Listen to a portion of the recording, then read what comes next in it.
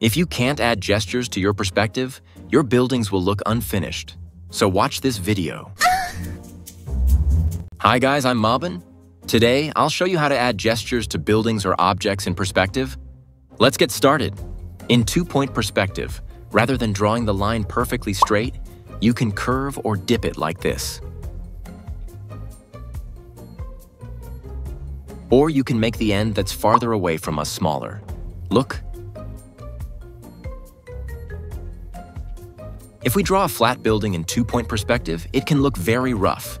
But we can make it look better by using curved lines, like this. Or you can make your lines curve inward, like this.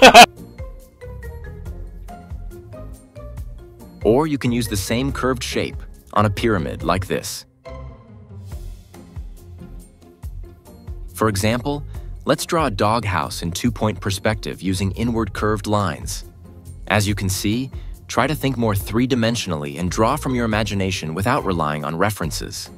Give it a try yourself. One important tip. As always, here's a little cheat. Take a screenshot and use it. If you don't know how to draw a human body in profile, don't miss this video.